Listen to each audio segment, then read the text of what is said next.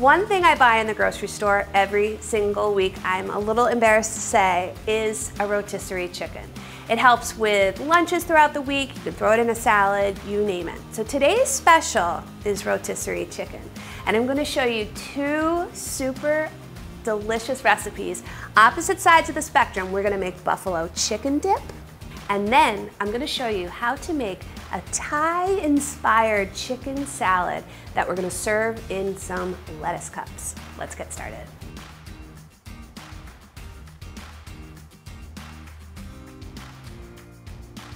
Usually when I get home from the grocery store with my rotisserie chicken, I will shred it off the bone first. And that's great because it'll stop the cooking. Sometimes those things are piping hot. So assuming we've done that already, let's start with nothing better in a dip than some cream cheese. And you're gonna have all the usual suspects that you have when enjoying your buffalo wings. So we're gonna be putting everything in the dip.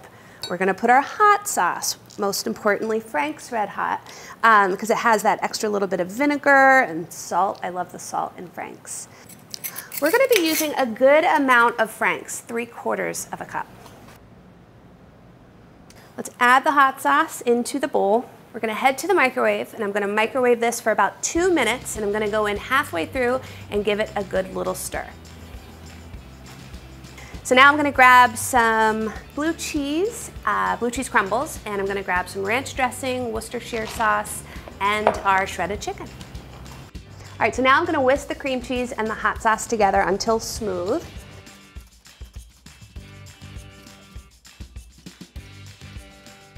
All right, so now I'm gonna add the chicken, the shredded chicken. And I'm gonna use all of it today. But I'd say I get like 2 or 3 meals usually out of one chicken, depending on what we're doing with it. Now we're gonna add some ranch dressing. We're gonna add about a cup. Don't at me, I'm eyeballing it. Is this 8 ounces? Yep. I'm gonna eyeball this too. About half a container. And then a couple teaspoons of Worcestershire sauce. So now I'm gonna combine these together. I honestly could stop here and be satisfied. I'm gonna go grab my baking dish. I'm gonna grab a 3-quart baking dish. But if you only have a 2-quart, just extend the baking time to about 45 minutes. Transfer the mixture to the dish. Spread it out. The hard part is done, and now I'm gonna go pop this in the oven for about 10 minutes, going in halfway through to stir.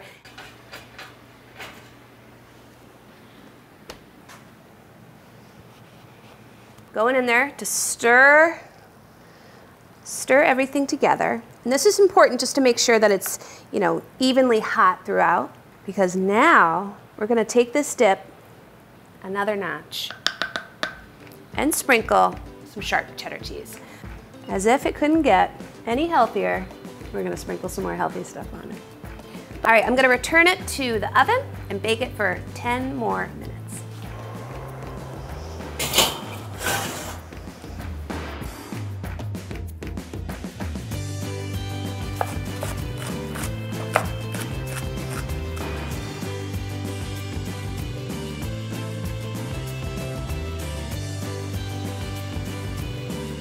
I'm gonna use a spoon, but you should just get in there.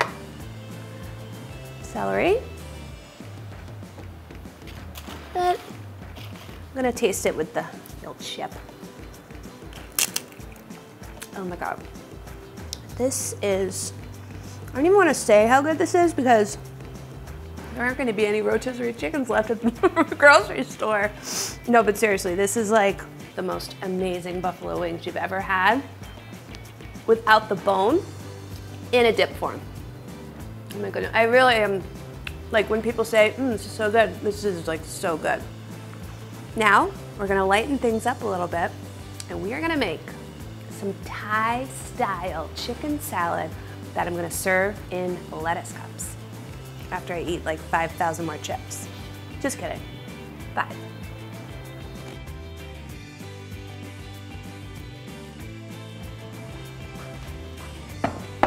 This is a really great recipe because it uses a lot of different types of ingredients. And again, hopefully you have them in your pantry. So I want to make our dressing first.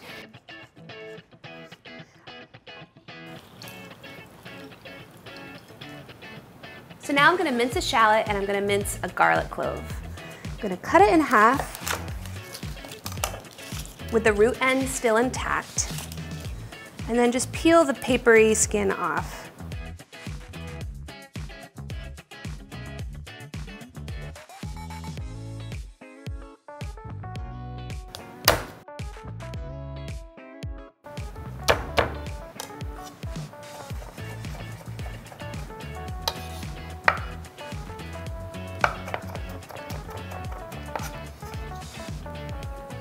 All right, so now I'm gonna add some fish sauce, just a couple tablespoons.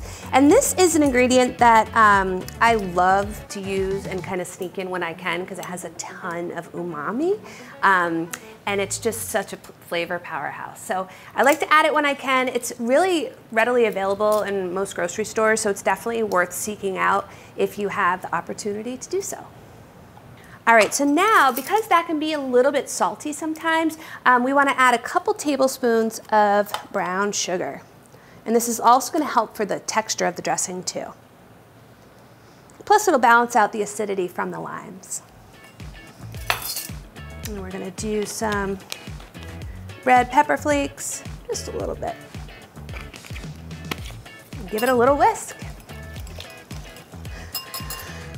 Dressing is done. Now it's time to make the chicken salad. I'm gonna put this aside. This is Thai basil, and it's quite similar to regular basil, but it does have a little bit extra licorice flavor, sort of. So if you can find it in your grocery store, definitely get it. But if you can just find regular basil, that's totally good too. And I'm also going to use some cilantro. And if you notice, I'm just kind of tearing the stems in there too, because this is all going to get chopped up. And then I'm going to use some mint. So unlike using the stems for those, these are more tender. The stems with mint are a little bit woodier, so I don't want to be chomping on those. And you know, if you can't find all three ingredients, or if you only have a couple at your house and you don't feel like going out to find more, just, you know, use what you have and what you can find. But these, if you can find these three things, they're really good together. Nothing fancy here, and take your time with your knife. There's no rush. And I'm just gonna kind of, I'm a lefty, so I'm gonna just kind of hold my fingers over the front there, front of the blade, and just do this rocking motion. And sometimes what can happen with basil is if you cut it too much, you know, and really roughly, or use a knife that's not very sharp, sometimes it can bruise and turn black. But with this, I think rustic is okay. So just run your knife through it. And also, for the best result, make sure your herbs are dry when you're chopping them. Because if you've just rinsed them, they're gonna all kind of clump together, and they're also gonna turn a little dark. All right, so I'm gonna add this to the bowl with the chicken. So this is definitely a good make-ahead recipe too. So I would just keep the chicken mixture combined in the fridge, and then keep your dressing separate, and then you could just assemble it when it's time to eat. So here I have a nice ripe mango. You know it's ripe when you can push your thumb into the flesh and it stays a little bit indented. There are a lot of different ways to cut a mango, but this is the way I like to cut it. I'm gonna cut each side off, because there's a pit that runs along in the inside. It's sort of shaped like an almond, and on one side it can be a little bit more round and bulbous than the other. So this kind of gives you a little bit more maneuverability? Wow. And cut one more. And then here's where things are gonna get exciting. Yep, oh yeah. There we go. I'm gonna just try and imagine where the pit runs. And all this is gonna go into the salad. I'm not gonna throw any of this away. It's in there, it's really fibrous. But what I like to do, once I kind of get to the point where I realize I'm not gonna get clean cuts, just put a little lime juice and some salt and snack on that bad boy.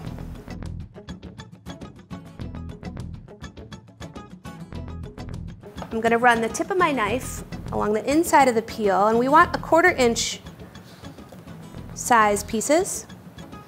So bear with me while I'm sort of doing this.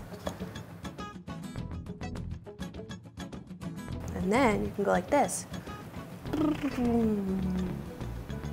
All right, so just using the tip of your knife, use the peel as your protector for your fingers. You just kind of carefully slice the mango off the skin. And if it's not perfect, you guys don't worry. And if this made you nervous, I'm sure that we could just, you know, run your knife parallel to the board away from you, and you can just kind of do it that way too. Perhaps that's a much non-scary way to get the mango off the peel. Add a little bit of salt. Give it a mix. All right, so now I'm gonna add the dressing to our chicken salad. Oh boy. It's super colorful, it's fresh, it's sweet, it's salty, it's all the things, and it's so good for any time of year, especially when you're just trying to eat a little bit lighter. And it keeps for a little while too in the fridge, which is always a bonus. All right, so once again, I'm gonna clean up, let this hang out for a little bit, and I'm gonna go grab a head of Bib lettuce, also called butter lettuce. I'll show you that in just a second. I realized I forgot to mention though, it's also called Boston lettuce. And what you wanna do is down by the root, you just wanna kind of carefully go in and pinch each leaf off. And these are gonna be our little cups for our chicken salad. You just wanna find the best ones that are good for cups. These are Thai chilies. They are small, they're vibrant red, they are beautiful. And this is just for a garnish. So I'm just gonna slice it thin. Again, if you don't have this, you can serve it without, but they are just so good on there. And yeah, I'd say if you don't like spicy things, probably leave them off, and then also leave out the red pepper flakes from the dressing. Grab my platter. So now I'm gonna put out my lettuce cups first. And this is definitely one of those recipes that you saw how easy that was to make. But just because it's gonna be displayed like this, people just assume that it's so fancy, and it's definitely gonna take your presentation skills to the next level. And I'm gonna evenly divide the chicken salad mixture among the cups.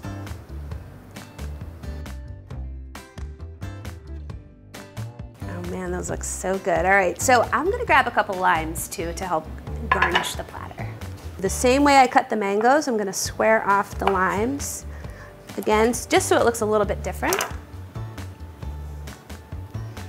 Just place them in the platter. All right, I think it's time to give it a try. This is a home run day, you guys. Woo, a little spicy. Ah, rotisserie chicken was perfect for this. You get some sweetness from the brown sugar, a little bit of kick, obviously, from a little bit of the chili flakes, and that lime juice, shallot, garlic, fish sauce, all those herbs, mango.